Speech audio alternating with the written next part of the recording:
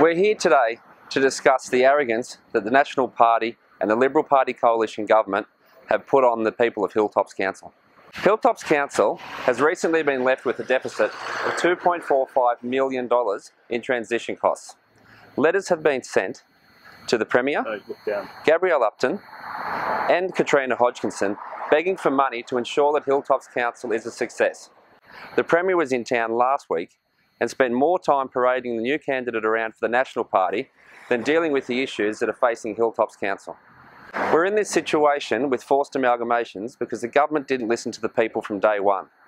They forced the mergers, they took democracy from us, and now they're not helping us ensure that these mergers are a success. We would like to see a plebiscite held to let the people decide whether they want to continue in a forced merger or not. If the government's not willing to stump up and fund it, how can we do our job in representing the people?